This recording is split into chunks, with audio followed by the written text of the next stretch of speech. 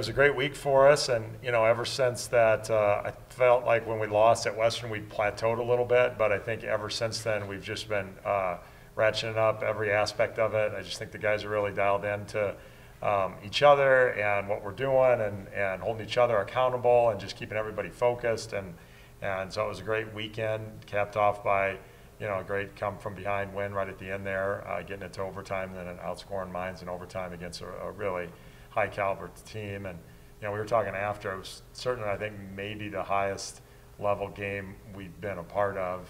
Certainly you could make the case Dixie a year ago in that semifinal game too was just as equally as intense and back and forth. But it was a great game, and great to come out on top.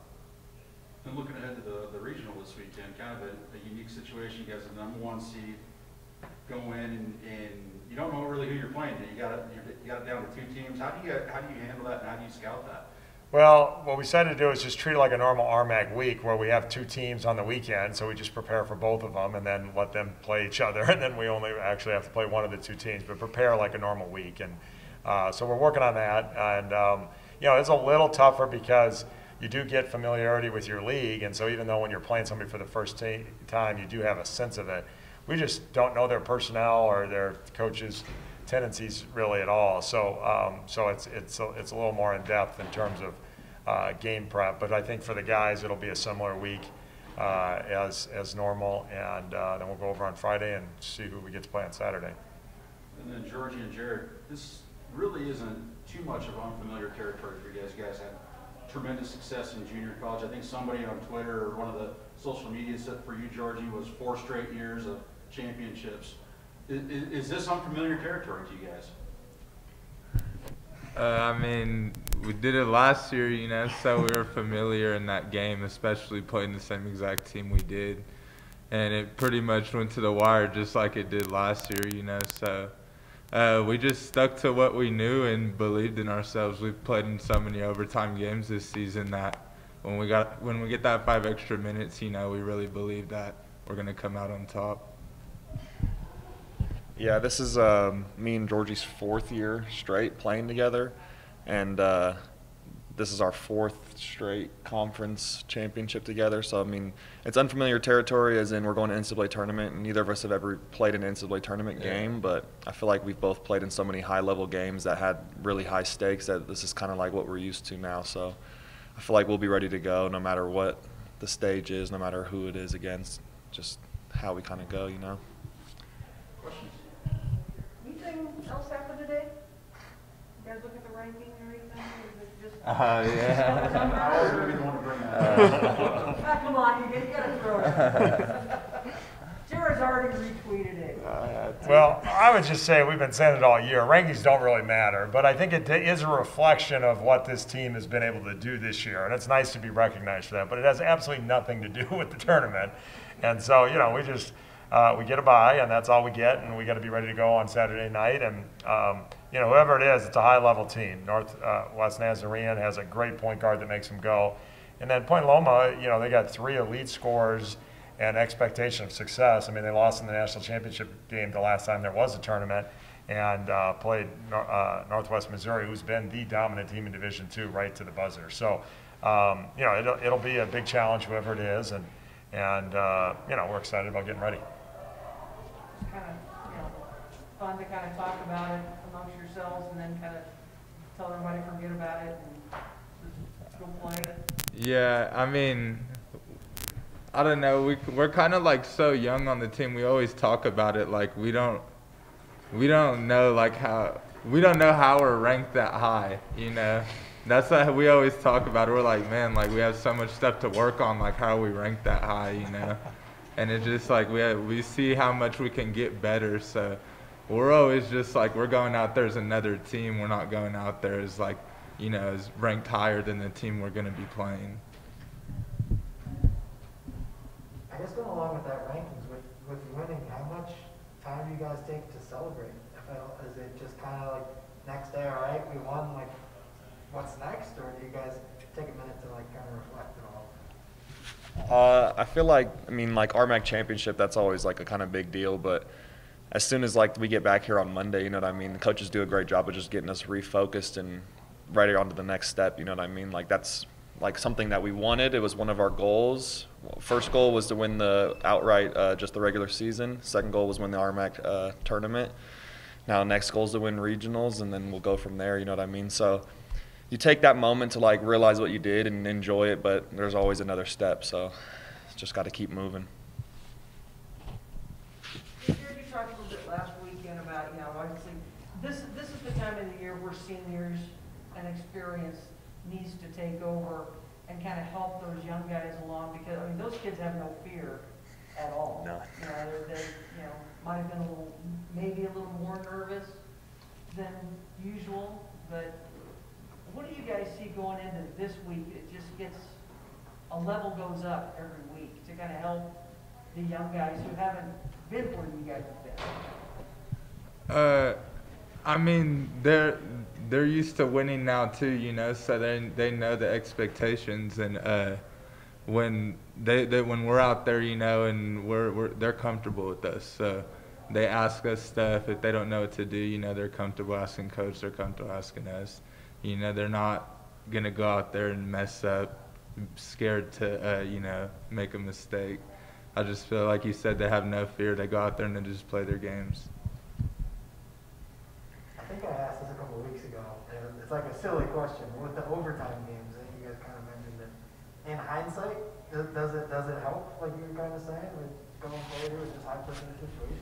I mean, yeah, I think getting those like overtime games early in the year kind of just gave us like that confidence. Like just like we said last time, every time we do end up going into overtime, it's kind of like okay, hey, we've been here before. We know what this is. We know what we got to do. Like it's a 5-minute game. Did it like it's kind of like it feels comfortable instead of kind of getting to overtime and being like, oh crap, like it's do or die time. Like instead of that, like I feel like it's kind of a place where we're comfortable and it's a place where we know we have to perform and make something happen.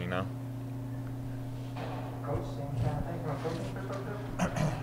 Yeah, I just think that, anytime you're in a highly competitive environment, you have success, it just fortifies what you're doing. And then I also think there's something about this group, they really enjoy each other.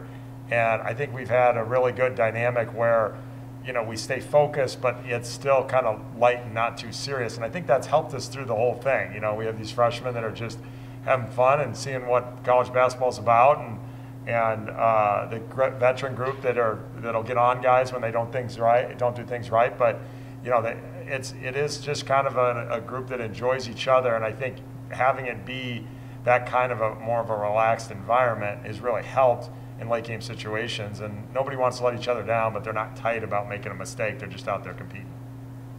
Do you guys credit that at all for like the time to spend so much time together? It seems like that's almost a theme of college basketball. The teams you can tell that like each other and are having fun on the sidelines seem to be the teams that are doing well this year. Yeah, I mean, we definitely spend as much time as we can together, but I think it's just the mutual respect between all of us. Like we're all here to do one thing, and that's to do something great, to go as far as we can.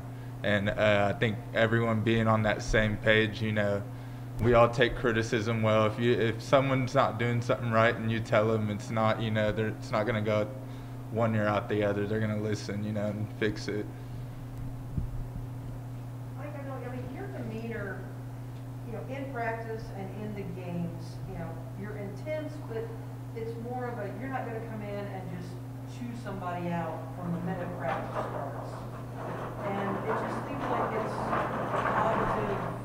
You're trying to build and build off the positive steps that you've taken. That just kind of played into this team and helped it even more. I mean, it's hard for me to say. I will say that part of my coaching philosophy, or the environments I'm best in, is when our guys are fully committed and focused. Then that's usually where I'm at my best as a coach, because I'm not necessarily the guy that's going to motivate somebody. I expect guys to be motivated and focused, and when they are, then we can just work on creating an environment where they can explore and figure out what's best for them within our system and understanding what it is. I mean, the teaching component is what I like, and I think what I'm best at. And this group has just been so focused all year, there hasn't had to be that thing where we're trying to motivate guys or get them to stay focused or play harder. I mean, this group does all those things already.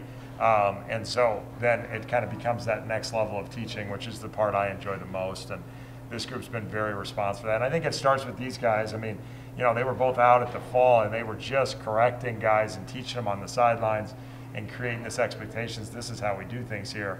And I just thought it made a huge difference for those young guys. One is they established themselves as leaders, and then it also put pressure on when they came back. They had to execute it. Because they've been on it for about a month about doing things right. So I just thought the whole dynamic just played out well, and it's really, we just have really good leadership with our group.